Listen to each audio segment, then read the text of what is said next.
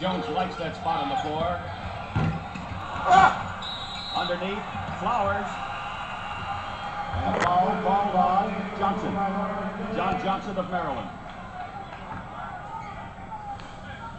First foul on Johnson, 5 team fouls against the Terps. Pretty good foul right there by Johnson because Flowers had the inside position, was going to go up with a shot. He got pushed from the backside, otherwise it would have been an easy field goal.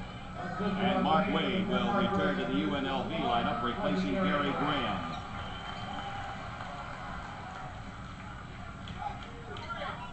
Rebels will have Mark Wade, Anthony Jones, John Flowers, Arvid Gilliam, and Freddie Banks.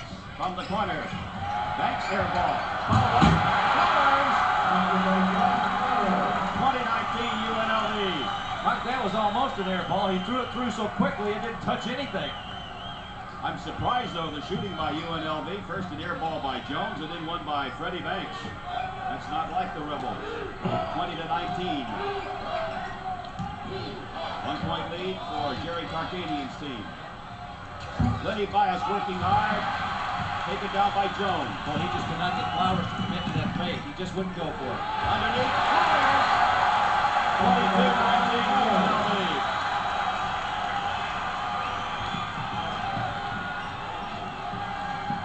Almost another steal right there. Both Banks and Wade are doing a good job for this UNLV team, keeping Maryland's guards off balance. Shot by Steve Jones. Excellent move. He got Anthony Jones to come after him, and when he did, he blew right by him and shot the 8-foot jumper. 22-21. In case you're wondering about Len Bias, he is 3 out of 8 from the floor to this juncture in the game. 22-21, UNLV. Gillian over Long, slapped away. Maryland has it. Good play by Terry Long. Off to Johnson. Wade got it. Here comes Freddie Banks. Banks in the middle. Kicks it off over to Johnson.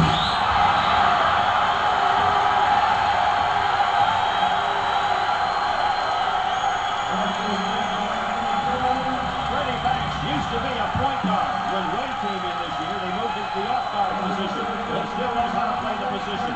Wade slapped it away, and it was good position. Look at Jones on the right side of your screen. Get inside and receive this pass. And he jammed.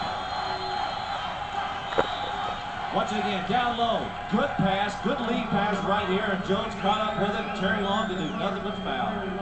Good job by UNLV getting the transition basket off of a steal.